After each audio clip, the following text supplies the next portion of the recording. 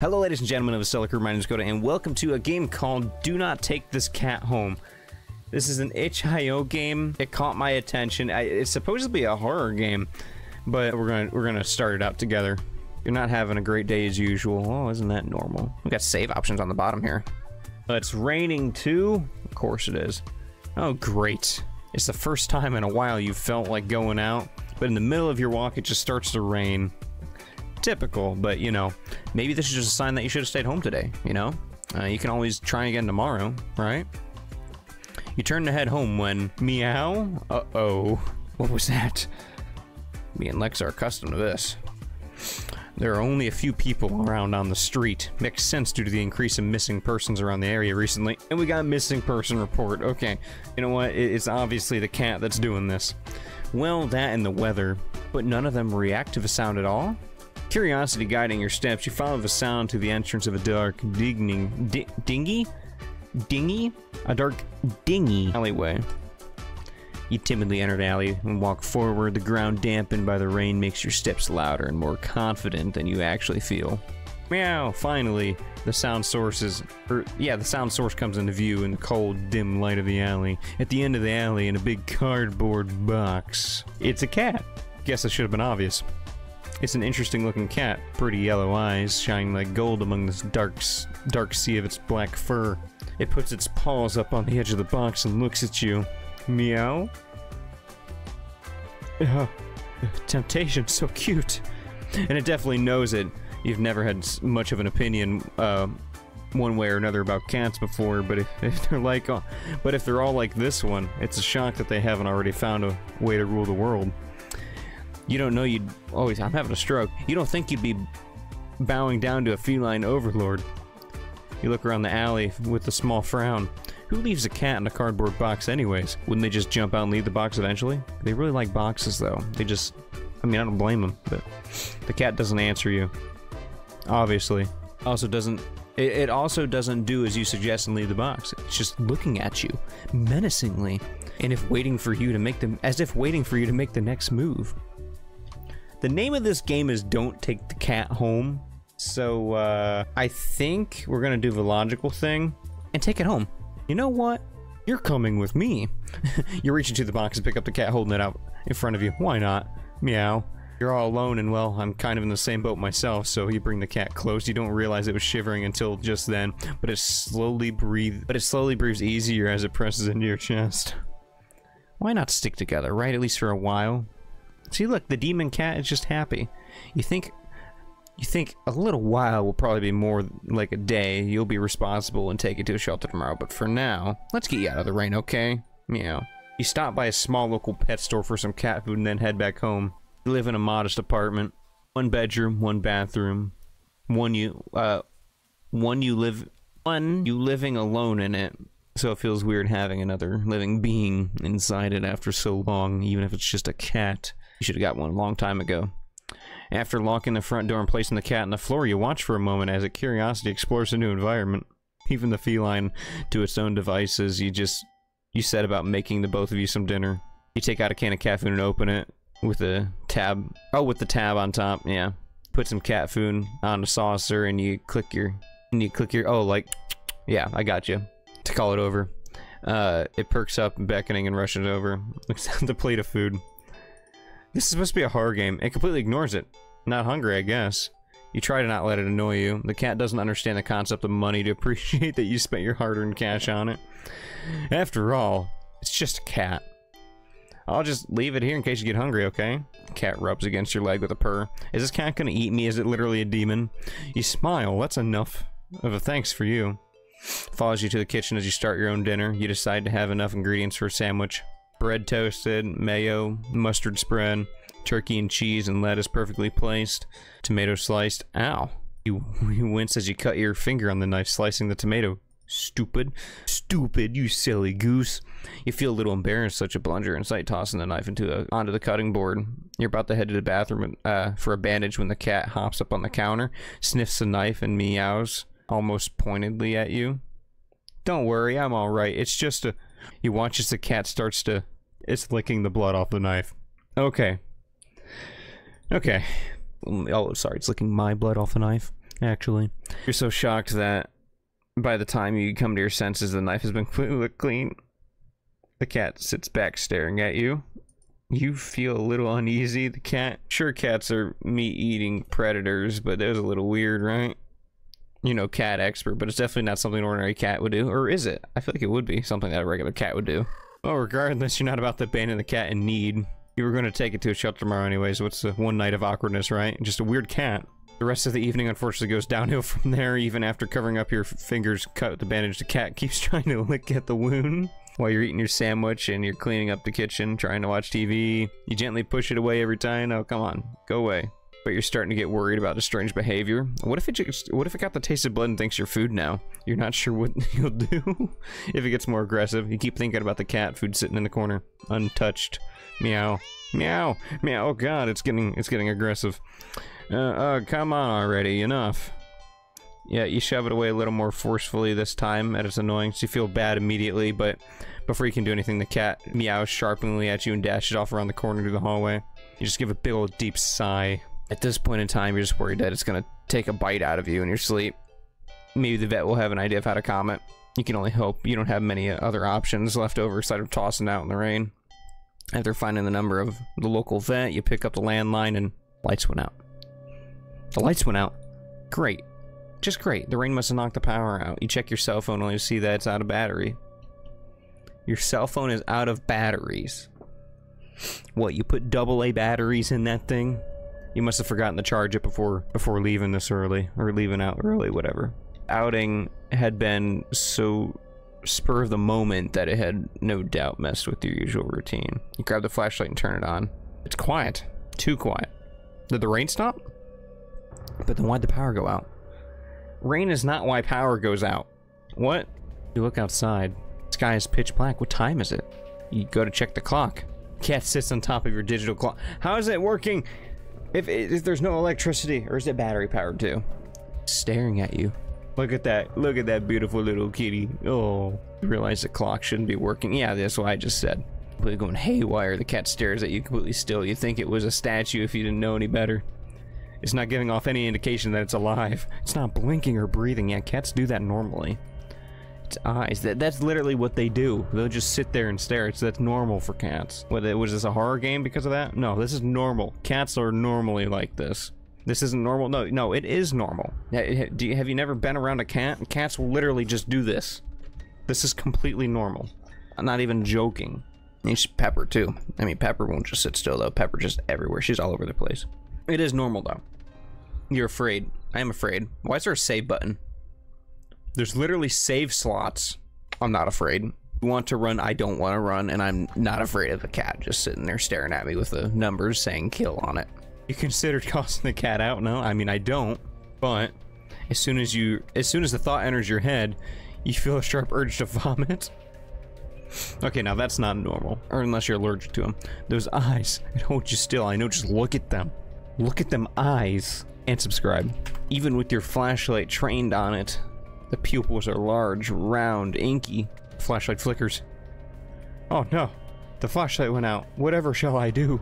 And the cat's gone. Yeah, usually they do that too. When the second you don't look at them, they're gone. Fear immediately grips your mind. The silence punctured the rapid pumping of... The silence punctuated with the rapid pumping of your blood in your heart. Jeez, I'm having a stroke trying to read. Is overwritten as your ears slowly start to pick up the sound of static all around you. How's the clock working with no power? You don't know such a question, or you don't know why such a question matters at the moment, but you feel as if having the answer makes sense would make everything better. I'm having a stroke. I'm just gonna say that's what it said. The order will be restored, but no answer comes out. You back away from the clock, but that's a source of light, right?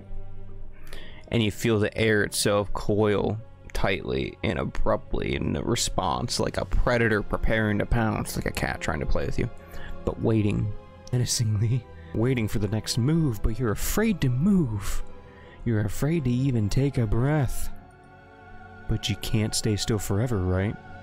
Whatever's watching you, you can already feel its impatience.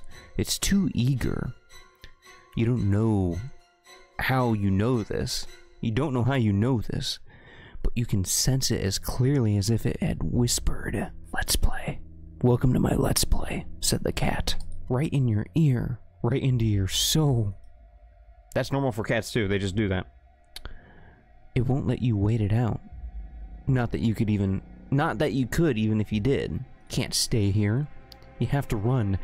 With this thought, a sudden primal instinct awakens within you, making you tear yourself into a hasty burst of movement, of action, but you're still weak from the fear's grip on your mind.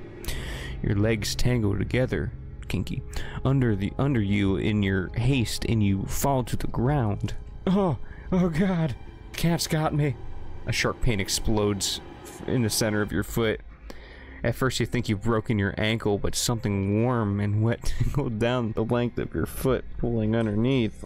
You hear the sound of metal scraping the tile. Oh, did the cat grab the knife? When winded from your fall, you look up in a daze and see the object glinting in the strange light coming from outside. Light pouring in from your now open front door. Thoughts of how, when, who, what in regards to inexplicably open the door screech to a halt as your brain finally identifies the metallic object you've been staring at.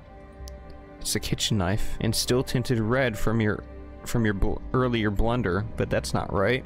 Wasn't it completely lit clean by the... You gulp dryly at the pain in your foot. You barely have time to wonder how the knife ended up on your living room floor to be stepped on. Instead of resting on your cutting board in the kitchen where you left it. Jeez. Look at them eyes when you spy something in the darkness beyond the knife. It spies back at you. Is it going to sneak up and start cleaning off the blood again? Just like an evil demon, apparently. A pair of glowing eyes, golden eyes, come forward as the cat emerges from the shadows into the light in the doorway. It pads lightly over the knife, as if skipping in delight. It bends down. It bends down to lap on the blood dripping from the blade. Your senses slowly begin to overwhelm you. The chill in the air starts to suffocate you under its weight. The sound of your shaking breaths discordant against the static now piercing your skull. The dryness of your tongue is spreading to your throat. I'm having a stroke. The incomprehensible sight of the stray you'd taken in, licking away at your kitchen knife, once again cleaning it. The scent of blood from the fresh wound on your foot. Blood? Oh, the cat wants more. Golden eyes slide up to you, responsible for your sudden realization. Blood, you're hurt. Your foot is bleeding. You're bleeding. You're bleeding. The cat merely moves, shoulder twitching, as if it considered the act of pouncing forward. But you're already on your feet and out the door. You ran out rather limp down the empty street. The sky is black, bleeding red. But there's a strange light emitting from nowhere that casts everything else in white. The houses, the trees, the road, even you, everything except your blood. You can just barely glimpse the bloody imprints on your injured foot, leaving you in the wake with every impact it makes on the ground. It hurts, but you can't stop. You don't stop. Not when the shadow grows around you. Not when you feel the gaze of eyes all around you. Oh my god. All over you. We shouldn't have took the cat home. Although I still don't regret anything. I mean, the baby's gotta eat. Not when the road ahead of you is darkened by a long shadow of something behind you. Even then, you don't stop running, because if that's the cat right there, ahead of you, then what in the world is behind you? That's a question we need to be asking. Ooh. I'm gonna save that. I feel like that's a good spot to save. Keep running. Run towards the cat. Interesting. How very, very interesting. Ending 0, it begins. Wait, that's it? No. I want to see the other one. Look behind you. Interesting. Very interesting. It begins. Wait, what? Oh, keep running? Interesting. How very interesting. It begins. Okay, so it's the same ending either way? What? Interesting. Okay. I got you. Back. Whoa! We can just go full back. That is so cool. Main menu. Yes. Interesting. How many endings are there? Oh my god, there's 40 endings in this game? We got the very basic first ending. How do I, Oh, okay. We're back here at the cat. We're just gonna skip through. We're not taking you home. Not this time. Sadly, as cute as the cat is, you'd never take this thing home with you. You can't just take it home with you. You're a responsible adult. Meow? No, there's no way you can pay bills, blah blah. There's no way you can care for a cat long term, right? You can barely afford to live on your own. Oh, it's insistent. What to do? You can play with it. Play with it. You just want a little attention, don't you? Poor thing. There's gotta be something you can entertain a little critter with. But what? What? Look around the area. Maybe. How about a game? You decide on a game, red light, green light, a classic. Teaching a cat how to play might be a bit of a challenge, but you feel the feline's natural human instincts will help it get along. You walk along the entrance of the alley and the cat's meowing at you. Don't worry, I'm not going anywhere. You exaggerate your movements, covering your eyes with your hands and turning around. 1, 2, 3. Like, you spin around. The cat hasn't left the box. Try something else. That's okay. Buy a toy. After being out of this alleyway alone, oh yeah, whatever. Yep. You personally think your furry friend deserves something special. I'll be right back, okay? Meow. You quickly leave the alley and rush to a nearby pet store. You browse through all the cat toys. There's so many to choose from, but you realize that most of the toys aren't meant for the cat to play with alone. Oh, it wants me to take the cat. Another. That's it. You know exactly what to get. After a quick and successful search of the store, you make a purchase and rush back to the alley, eager to show off your finding. I'm back. The alley feels even gloomier after spending time in this direct sunlight. It makes you feel that much prouder of your gift. You skip over to the cat and dig in the store's plastic bag. I got you something. Meow. The cat leans up, curious about the bag's contents. You pull out the gift. Oh, it's another cat. Ta-da! I mean, it's a plushie, but yeah. The little orange and cream-colored plushie, making it resemble a tabby cat. Synthetic fur is soft, but unrealistic, so... Okay. There's no denying it's a plushie. Uncanny to the real thing, which makes it perfect. A companion for the cat. And one you could afford.